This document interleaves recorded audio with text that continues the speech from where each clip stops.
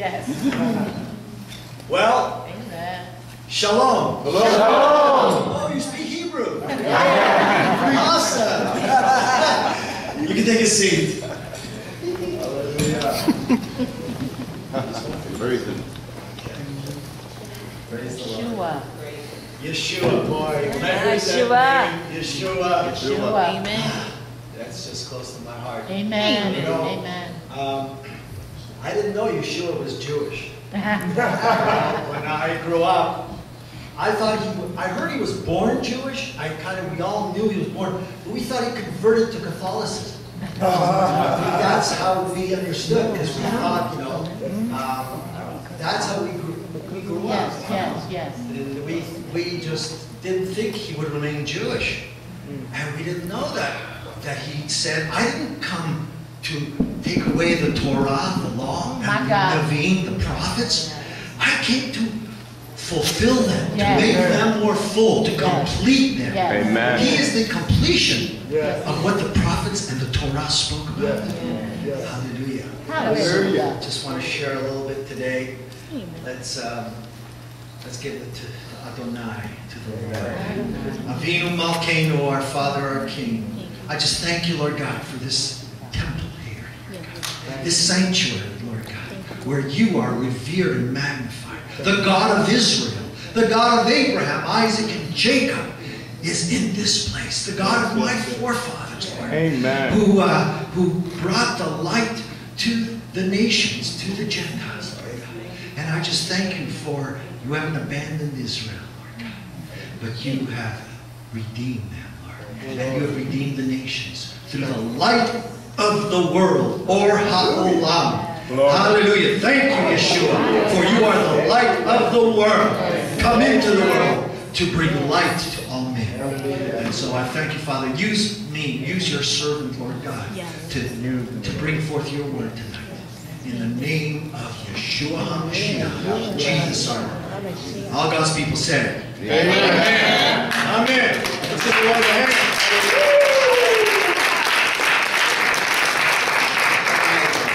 Well, we are living in incredible days. Yes, we are.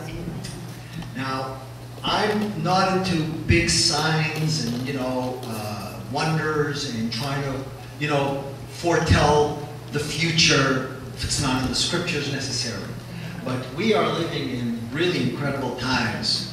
And we are living in the time of the blood moons. Yes.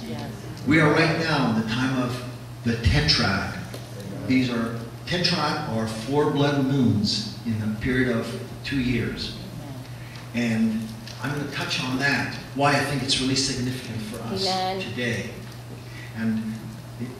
And what's the significant thing today is that the blood moons fall on the Jewish feasts.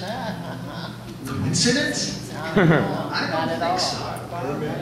And if it wasn't for falling on these feasts, I wouldn't give it that much attention. But since I know something about the feasts, the biblical feasts of Israel, I think we should touch on it. Yes. And so, I'm going to start with giving a little knowledge of the feasts.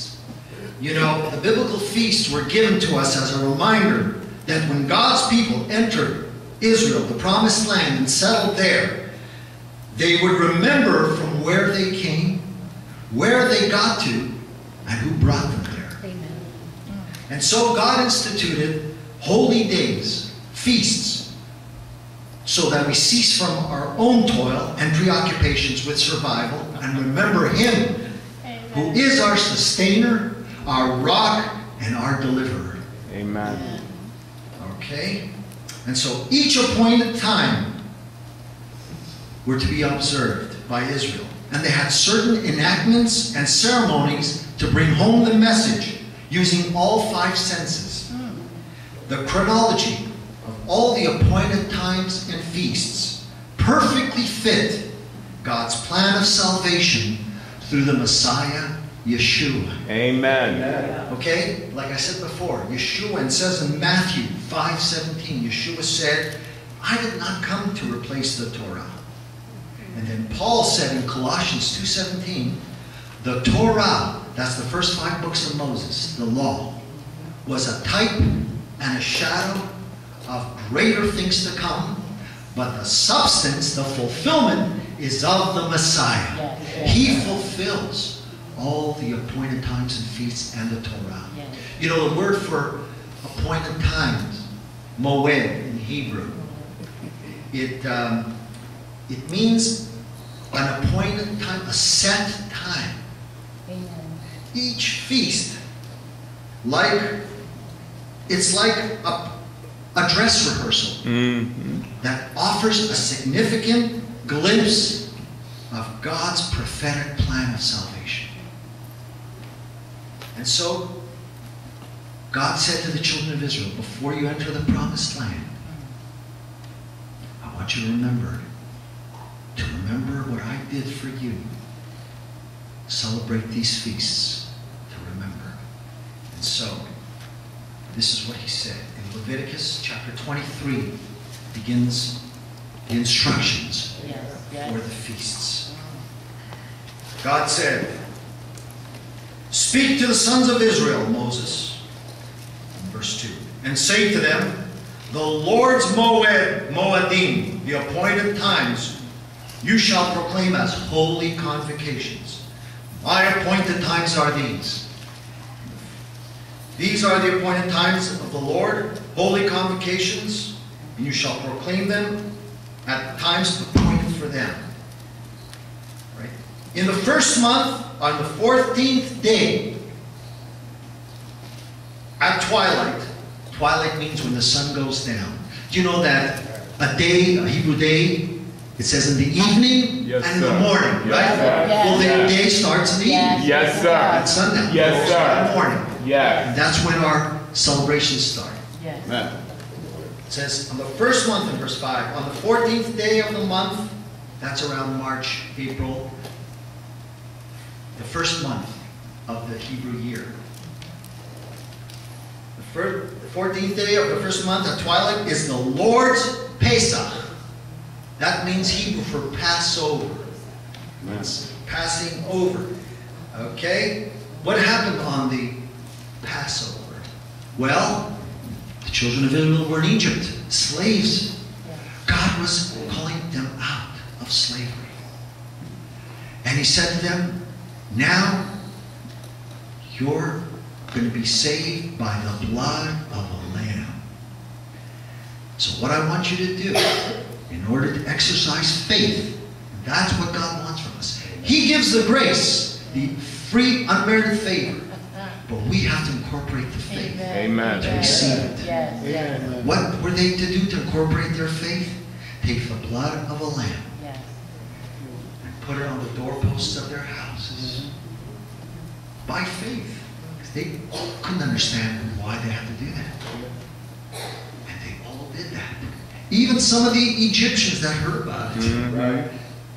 they had faith too. Because it says that a multitude went out with the Hebrews. And so those who applied the blood of the Lamb on their doorposts were saved. And what does that point to the picture? The prophetic fulfillment. I came to fulfill, Yeshua said. What did John say? Behold, the Lamb of God who takes away the sins of the world. He fulfills the Passover. Amen. And then what were they to do, it says? Well, of course, we have to apply the blood of the Lamb on the doorposts of our hearts. Amen. Yeshua, he came to fulfill that. And so is the doorposts of our hearts. That's what he has done for us. Hallelujah. And so when we do the communion, what did he do at the communion? That was his Passover supper. We call it a Seder, which we do yearly. And I think I've done one for Pastor Pratt. And we've done. What is that all about? The cup. There it is. Yes. It's the symbol of the blood on the doorposts of the houses. And on his last Seder, his last Passover on this earth, he picked up the third of the 4 cups Amen. of wine, of the fruit of the vine. He said, this is the new covenant, the blood of the new covenant in my blood. Do this in remembrance of me. So just like they did the blood on the doorposts, to remember, God uses our senses. He wants us to taste, to hear, to feel. That's when we remember. Isn't it beautiful, the communion? Yes, it is. I love it. And so he said, whenever you come together and you partake of my blood, remember what I did for you. Amen. I saved you out of Israel from the slavery of physical slavery, but with my blood I'm saving you Hallelujah. into spiritual Hallelujah. life, from spiritual slavery. Hallelujah. Hallelujah. Amen. We love the cup. Yes. Glory. Yes. Then it says in verse 6, then on the 15th day, that's the day after Passover, on the same month there is to be the matzot, the feast of matzot, unleavened bread to the Lord. For 7 days you shall eat unleavened bread. Okay. What was that unleavened bread that we eat on Passover? It's called matzah. That's what it's called, the feast of matzah. It's the matzah. Unleavened bread. Teach. Why do we use unleavened, not regular bread? Who was without leaven? Yeshua. Yeshua. Because leaven, the Bible, represents sin. That's right. And he's the only one without sin. And you know what? When I was growing up, before I knew Yeshua, in my family every year we'd celebrate the Passover and we'd use the matzah and the wine. Amen. And you know, we go through the story of Passover, just like I was saying, you know, how God delivered us from slavery and the blood of the lamb, and when the lamb, I forgot to mention that, but probably you know that. Why were they saved by the blood of the lamb? Because when the angel of death saw the blood, he passed over that house. Exactly. And the people were saved. The firstborn were saved. That's right. And so, when we apply the blood to our hearts, God sees our faith. Now, they were told, I was telling you that I grew up eating matzah, and I didn't know why. We don't really know why we use unleavened bread. The Bible says they didn't have time for their leaven to grow in Egypt, because they had to leave in a hurry, right? So they took their dough the way it was and just baked it in the desert sun. No leaven, because you need leaven to make it grow. And so, but what is the fulfillment of that? What did he do? On that night, he broke bread. This is what he did. Because Amen. Glory. And he said, this is my body, which is broken for you. It is his body because it is without leaven, which represents sin. And so he said, take and eat this in remembrance of me. And so now, when I became a believer in Yeshua, I love the Passover Seder's because it has so much meaning in it. When I was a kid, I couldn't wait for it to be over so I could eat supper. You know, because we have to go through this long little booklet that we teach about the story of Egypt and Israel. But now it's just so much more. We partake of the cup, which is the blood. And we partake of his body, broken for us. And we eat it. And we pass it to each other. And share it as we share the body and blood of Yeshua. It's so meaningful. And so, that is the Passover Seder. But then, there was another feast. The next feast comes the day after the Passover Sabbath. Now, it's not a big deal made in the synagogues or in the churches. It's called the Feast of First Fruits. And that's in verse 9, where it says, then the Lord spoke to Moses, saying, speak to the sons of Israel and say to them, when you enter the land which I am going to give to you and reap its harvest, then you shall bring in the sheaf of the first fruits of your harvest to the priest. And he shall wave the sheaf before the Lord for you to be accepted on the day after the Passover Sabbath. the priest shall wave it. And so, what did the priest do? He would take the first offering of the harvest. It was a sheaf. They didn't bake it into bread. They had to bring a sheaf. It was usually a barley sheaf from the barley harvest. That was the harvest of that time, of the Passover. It's the barley harvest. And so they bring it, every worshiper would come to the priest and give the priests their sheaves. And what would the priest do? Make a wave offering. He'd wave it up and down. That's the direction it was. Amen. What does that symbol? How does Yeshua fulfill that? Well, what happened to Yeshua the day after Passover? He died. The waving down symbolizes his death. Amen. Right? And he was, you know why? It was a sheaf. It wasn't baked into bread. Because what do you need to bake bread? You need to use leaven. He was without leaven, without sin. That's why it was a sheaf. So the symbol of waving down is his death. But then 3 days later, what happened? Amen. He rose. Amen. Hallelujah. That's the wave down. And that's the wave offering of the priest for the people of Israel. Hallelujah. Amen. He fulfills them all, brothers. Yes, yes. He is the fulfillment. Hallelujah. That's right. And then, 50 days later, was another celebration. It was Shavuot, which in Hebrew means the sevens. The feast of the 7 sevens, which is 49. And then the 50th day is Pentecost. Well, this Penta comes from 7. Well, 5 actually. Penta is 5. It's the 50th year. But it's after the 7 times 7, 49. Plus 1. 50th year is the 6th. So 50 days later came the next harvest, the summer harvest, the wheat harvest, called Shavuot. Now the offerers were to bring the first fruits of the summer harvest before the Lord. But this time it was baked into 2 loaves of bread. That's right, made with leaven, right? And so 50 days after the resurrection of Yeshua, the first fruits came.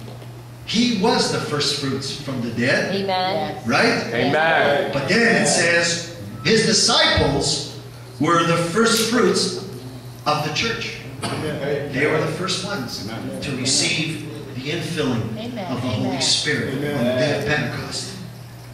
So, at the Feast of First Fruits, there was a wave offering also. It was, well, actually, there were 2 loaves this time. Amen. What does they represent? The church. Yes. Now, we're still sinners, and so it's baked with leaven. We're sinners, but saved by grace. Amen. We still need God's forgiveness. Okay, let's not forget that, you know, we haven't reached that place yet where we're perfect. So we need to remember that we need the Lord at all times. And whenever we do sin, we have an advocate with Amen. the Messiah. Thank you, Lord. And so we have that forgiveness. And so, now why 2? What was the church made up? Just Jewish people? Jew and Gentile. Jew and Gentile. That's right. One in the Messiah. Amen. Hallelujah. Amen. You know how I came to the Lord? Through my Gentile brothers. I was a Jewish hippie. In the 70s, remember the 70s, the Jesus movement, and of course the hippie movement? And I was searching for my roots. I knew I was Jewish, but just somehow I didn't feel fulfilled. And so I went on a trip to find myself. Remember? Looking for ourselves. And so I went back to Israel. See, I came from Israel originally. You know, the Jewish people in 70 AD, with the second exile, were dispersed throughout the 4 corners of the earth. The first exile in 586 BC was in Babylon, right? For 70 years. 70 years. But then the next exile was throughout the 4 corners of the earth. My parents ended up in Romania, and their ancestors. My wife accompanied me to, just thank my wife for accompanying me to this. Her name is Haya. Haya in Hebrew means life. Amen. Life to life to life. Remember so, it means life. Hanan is my name. That means grace. Amen. So we always Praise the say Lord. that she is the grace in my life. Praise the Lord. Amen. Amen. Her ancestors ended up in Turkey. That's right. So she was born in Turkey. And my parents were born in Romania. But after the war, the Holocaust, which Romania many died, they escaped. They heard that Israel was going to become a state again. It was going to be a home again for the Jewish people. And so they escaped and they made their way to Israel. They had to walk because they didn't have any passports or papers. They escaped. And I was born on the way. I was born in Italy when they were waiting to catch a boat to bring them to Israel. That's right. It was all undercover because it was 1948. It was 1947. And so they had to wait in Italy. And I didn't have a birth certificate because we had false names. We didn't have real passports, you know. And so I'm not here. Yeah, I'm here. Thank God. But when we did get to Israel, I was just after I was born. I got my Israeli passport, so I'm here. And so we lived 5 years in Israel, and then we moved to the new promised land, Canada. That's where I grew up, in Canada. That's what my parents thought. No, they loved Israel, but it was hard. You had to really drench the swamps in those days, and really, you know, work the land because it was left desolate for 2,000 years. And so,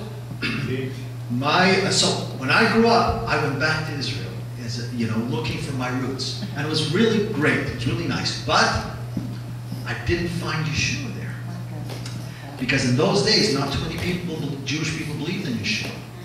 So I went traveling back home, then down to Mexico, and in Mexico, I met Mexican Christians. Awesome. And they found out I was Jewish. They said, "Oh, we believe in your Messiah." I'm Messiah. Who's my Messiah? They said, "Yeshua, Jesus." And I said, "Why is he my Messiah?" He said, "He's described in your Bible." My Bible? You mean the Old Testament? I kind of knew the Bible was the Old Testament was the Jewish Bible. Not that I ever read it, you know, but I knew stories from it, you know, from Jewish school. And they said, "Yeah, he's described in your Bible." I said, "No, where?" They said, "Isaiah chapter 53. He was bruised for our iniquities. By his stripes we are healed." And I said, "No way." So he turned to it and he showed me right there. I said, "How come the rabbis never told us this?" And sure enough, by their love and their example and the scriptures, I came to believe Yeshua was my Messiah. And then I said, "Baruch haba b'shem Adonai." Blessed is he who cometh in the name of the Lord. That's what Yeshua said. You'll not see him until you say, "Blessed be Baruch haba b'shem." And then I knew I found my purpose in life. Because I was really aimless, going nowhere. But then God gave me a purpose. And what was it? To share the good news of the Messiah with my Jewish people. Amen. And I tell you, a revival pretty much started around that time. And so, getting a little off the track here. All right. But, you know, I just wanted to share just how God made me a Jew, born anew in the Messiah. Hallelujah. He is good. Well, when on the day of Pentecost, the Jewish people believed that the Torah was given on Mount Sinai, written on tablets. But the fulfillment of that, God said that I'm going to write the Torah on your hearts. Yes. And on the day of Pentecost, the fulfillment of that Jewish Shavuot, Pentecost, he wrote the law in our hearts. And so that is fulfilled. The new covenant is written in our hearts, not just on tablets of stone. Hallelujah. And now we come to the next feast. It's called Rosh Hashanah. In Hebrew, the Feast of Trumpets. And that's in verse 23. And this is what he said. He said, again, speak to the sons of Israel, saying, in the 7th month, on the 1st of the month, you shall have a rest, a Shabbat rest. A reminder by blowing of the shofars, a holy convocation. And so, what did God tell the people to do? He said, take the ram's horns to remember how I gave you a substitution for you. When Isaac was ready to be sacrificed, as a sign of Abraham's faithfulness to God first. Who's to be first? Nobody else, not even your own children. Amen. God is to be first. Amen. Right? We offer our children. But God was testing Abraham because he came from a place where people used to offer their children as sacrifices in Ur of Chaldees. And so Abraham came from that. So he must have been a little influenced, you see. But he passed the test. And so God said, wait, Abraham, don't kill your son. Don't sacrifice him. Look over there is a ram. That's your substitute. To remember my future substitute for you in Yeshua HaMashiach. Abraham knew that. It says in Hebrews that he could see the Messiah by faith. So he understood. So he took that ram. And now, on the Feast of Trumpets, why do we blow ram's horns? To remember that substitute that God did for us in that day of Abraham and in the future fulfillment through the son of Abraham, Jesus, Yeshua, the fulfillment of that feast. And so we blow the shofar on the day of trumpets. It's called Yom Teruah. It's the day of the sounding of the shofar. Teruah is the sounding. We see it in many times in the Bible. And it's a day of, again, remembrance. All the feast days are to remind us of God's covenant relationship with His people through Abraham and then through the Messiah. And so we blow the shofar.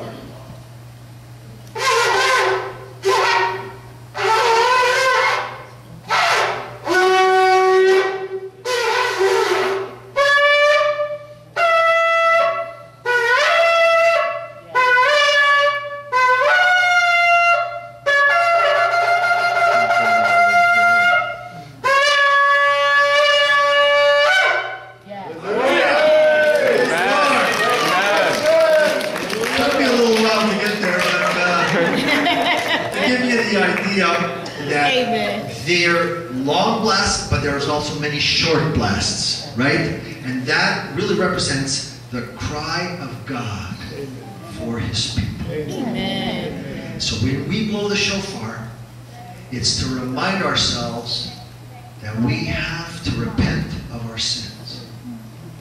That it is the faith through repentance that we receive salvation. And so we have to remember that when we hear the sound of the shofar, that we are to remember that it took a sacrifice. God's only begotten Son. He didn't spare him the way Isaac was spared. There needed to be a sacrifice. And so whenever we hear the sound of the shofar in the synagogues, we remember how God used His only begotten Son to give us freedom and spiritual salvation. And so, now, but 10 days later, which are called the 10 days of awe, comes Yom Kippur, the Day of Atonement.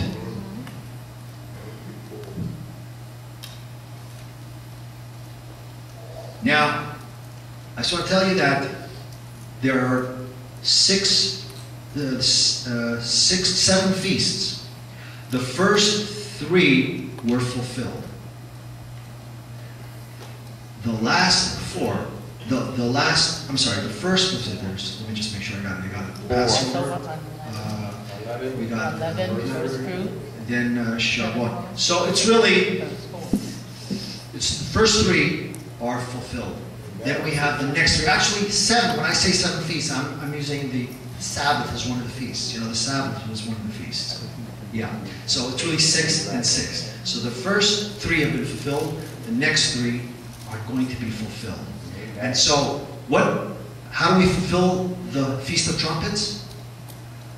Yeshua, he's coming back. And what are we going to hear when he comes back? The trumpet. The trumpet. That's right. It's going to be the last trump. It says in Matthew 24, verse 30, it says that when he returns, he's going to return with a voice, with the sound of the shofar. That's what the translation is. And so, are we going to be ready for that fulfillment? Yes. Amen. It says in Psalms, blessed is he who hears that joyful sound. Truah is the word in Hebrew, which is for the Feast of Trumpets. And so, let's be ready when he comes. Now, the Yom Kippur, the Day of Atonement, the Bible says it's to be a day of affliction. What does that mean in the Hebrew? It really means, how do you afflict your souls? By fasting. That's right. And it's a day of fasting, Yom Kippur. It's a day of rest, of fasting. And what were the worshipers to do in the days of Israel? To take their best of their flock of lamb and bring it to the priest for a sacrifice. And the blood would be taken and put on the Ark of the Covenant. And then God would accept it. But they had to come from their heart. If they just did it, just like that, God wouldn't accept it. It had to be from their heart. And so the worshiper would hope that God would accept it. They did it by faith, it would come. The forgiveness would come. And so what does this point to? What is the fulfillment? Yeshua. Yes. He was the Day of Atonement. Yes, he was the covering for our sins. Amen. And so we don't need the Ark of the Covenant anymore. We don't need blood from an animal. He Thank took you, care Lord. of that. Amen. Thank you, Father. Amen. Hallelujah. Glory. He is and you know, the Bible says that the book of life is open. The book of life is open after Rosh Hashanah. And you've got 10 days to get right with the Lord, to Yom Kippur. Because what happens on Yom Kippur? The book is closed. We find in the scriptures talking about that. And so what do they hope? What did David say? He said, oh Lord, please may my name be written in your book of life. Amen. The names start out being written in the book of life. The prayer is, don't blot my name out of the book of life. Yes. You see? Because everybody's names are in the book of life. But it's up to us whether they remain in the book of life. And so, every worshiper, every Hebrew worshiper, when they offer the lamb, and they bring repentance 10 days before Yom Kippur, the Day of Atonement, they would pray that their names would remain in the book of life. So, the book is closed, but Yeshua kept our name. He keeps our name in the book of life. Amen. Hallelujah. Amen. Praise the Lord. Praise the Because Lord. the life is in the blood. Yes, it is. Yes, it is. Amen. So, by His blood, we have life. Eternal life. Yes. Hallelujah. Finally, Thank you. and that's also to be fulfilled. Because when He comes, He's the one who is the Lamb of God. And we're going to be saved and be with Him forever. And so the final feast to be fulfilled comes later on in the fall. Also comes 4 days after Yom Kippur, after the Day of Atonement. which is a solemn day, Yom Kippur, the Day of Atonement is a solemn day, comes the rejoicing, the feast of rejoicing, that our names are written in the book of life. Amen. It's called Sukkot, the Feast of Tabernacles. Amen. Right? And what is the Feast of Tabernacles? Let's just read that in verse 34. It says, "Speak to the sons of Israel, saying, on the 15th day of the 7th month is the Feast of Booths, for 7 days to the Lord." Okay? So what was this to remind the people of Israel? How God made dwellings for them in the desert for the 40 years that they were there. He had to build, He provided little booths for them so they could survive the harsh desert nights and the animals around there at night. And so He said, when you come into the promised land, what are you to do every year at this time? Build a little booth and dwell in it for 7 days to remember how I provided for you in the wilderness 40 years. Amen. Yeah, and we do that, you know. When my kids were younger, we used to sleep in it. Now that, you know, they're older and I'm older, it's a little hard to sleep in, you know, ground. But we build it anyways, and we eat in it, and we rejoice in it. And it's called in Hebrew also the Feast of our Rejoicing. Okay? And Yeshua, it says that He tabernacled among us. Amen. And then in the end time, when He returns in the millennium, we're going to reign with Him. Yes, we are. Yes. In the New Jerusalem. Hallelujah. In the New Jerusalem. Amen. That's right. Amen. And, you know, He said on the Feast of Tabernacles in Jerusalem, in John, what did He say in John? Chapter 7. Chapter 7, 37. He said on the last day, the 7th day of the Feast of Tabernacles, He said, on the last day of the great day of the Feast of Tabernacles, He said, if any man is thirsty, let him come unto me and drink. Now why did He say that? Because on the 7th day they used to have a water pouring ceremony.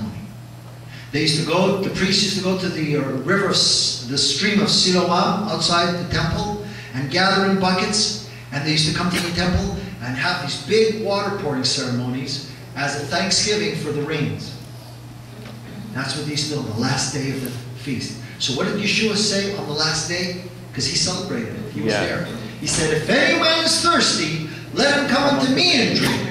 For he who believes in me, as the scripture has said, out of his heart shall flow rivers of living water. Amen. Hallelujah. Amen. He gives us the living Hallelujah. water. He is the fulfillment of the Feast of Tabernacles. Yes. So when His disciples heard Yeshua say that, when everybody was watching the water pouring, they understood that He is the fulfillment of the feasts, all the feasts of Israel. Hallelujah. And what is the fulfillment also of this feast? In Zechariah, he prophesied that in the millennium, all the nations will have to come to Jerusalem to celebrate the Feast of Tabernacles. Amen. If not, no rain will fall upon it. Remember that rain that is needed in that land, or in those areas. And so, we're going to be, all the nations are going to be celebrating the Feast of Sukkot. Now I want to get on to just touching about what we're in now. We're in the blood moons. Now what is a blood moon? A blood moon is caused when the earth comes in between the sun and the moon. And it causes an eclipse, a lunar eclipse on the moon. But not only that, it also gives a reddish color around the moon that makes it look a little like blood. And so, blood moons are, you know, they're, whenever they come in fours, they're called a tetrad. And only certain times in the last 500 years, they came in fours. And they all fell, the 4 blood moons in one tetrad fell on the feasts of Israel. Yes. That's right. So, the first one had significance for Israel. In fact, all these tetrads were very significant to Israel and the Jewish people. We had one in 1492, one tetrad. 1492, 1493, because it goes from one year to the next. And what happened? Well, before Christopher Columbus, you see, Christopher Columbus was the blessed. You see, with every tetrad comes, I'd say, a calamity, but then followed by a blessing. Amen. What was the calamity for Israel in the 1492, 1493? The Spanish Inquisition. The Spanish Inquisition was a terrible time for the Jewish people because many who were in that area of Spain and North Africa and all that area, Middle East, okay, King Ferdinand and Queen Isabella decided to cause the Jewish people to convert. If not, they would die. And so there was a terrible persecution on the Jewish people in that whole area over there. There were just terrible. And I just want to read you what happened here. The Spanish Inquisition was perhaps the most cynical plot in the dark history of Catholicism. It was aimed at expropriating the property of well-to-do Jews and converts in Spain. Even if Jews converted by accusation or converted by force, they would convert, but they would secretly practice their Judaism. And if it was found out, they would be tortured. And many Jews were tortured to death. And so there was a blot, and it was the Pope at that time, he agreed with that. And the Catholic Church just closed their eyes. And many, in fact, many escaped. And they went to land that accepted the Jews. And one of the lands was the country of Turkey. That's where Haya, my wife's ancestors, came from. The Jews that ended up in Turkey. Because Turkey opened its doors at that time. And other countries too. Certain like the Netherlands and Amsterdam and those places. But that was during the 4 blood moons, the tetrad. And when did the first one fall? It was on the Feast of Passover, on April 2nd, 1492. And then also, the second one was the Feast of Tabernacles, on September 25th, 1493. Then it ended with Passover, March 22nd, 1494. And then the feast, the 4th blood moon, was the Feast of Tabernacles, September 15th, 1494. That's right. And they're on. So Passover and the Feast of Tabernacles are very significant.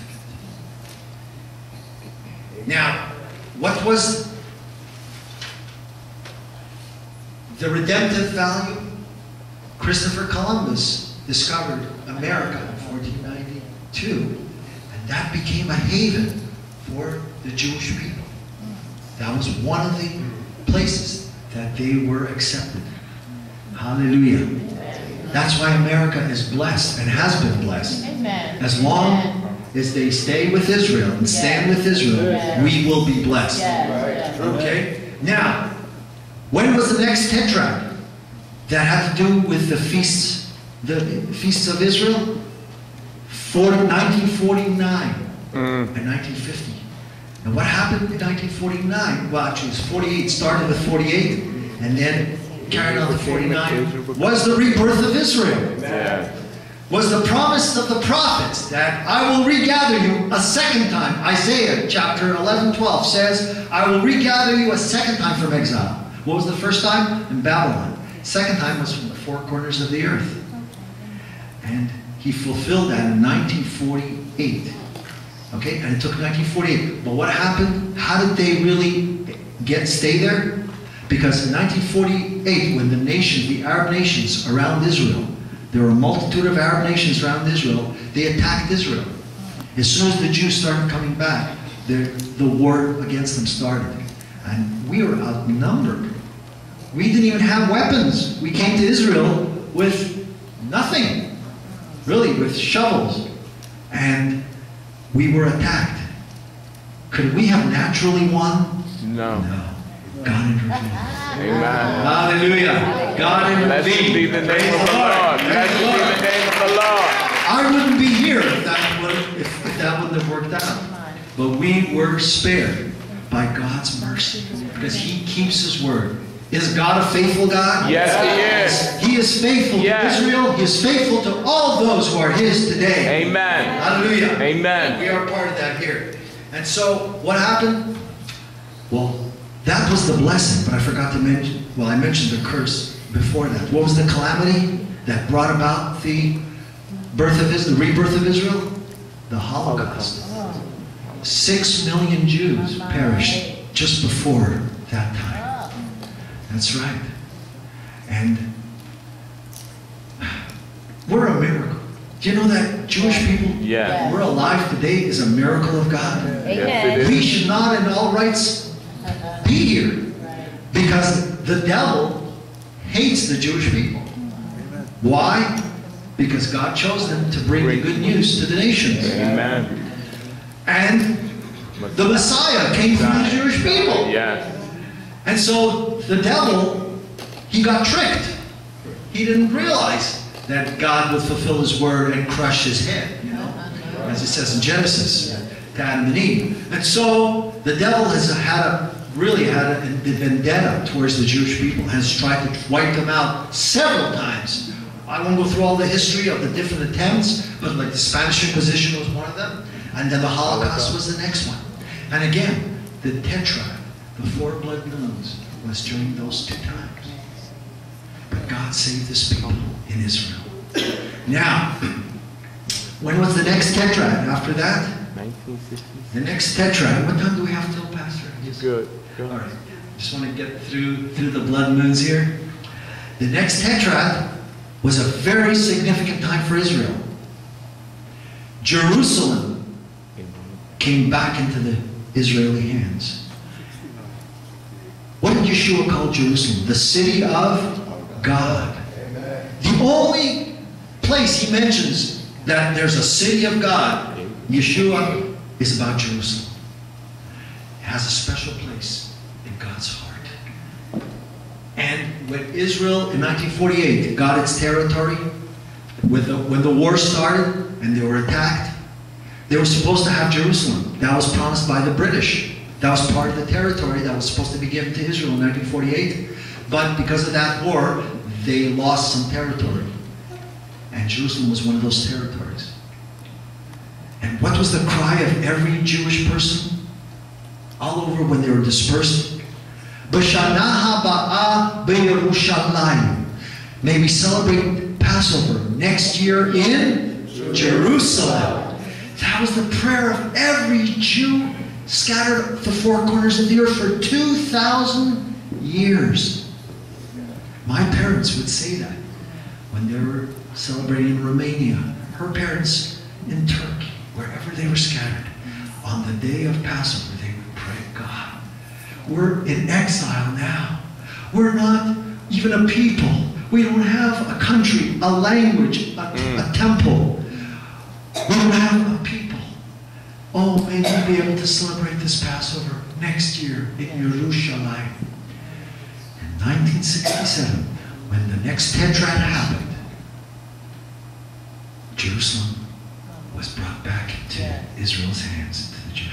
But that was not an act of man. It had to be an act of God. Because why did this happen?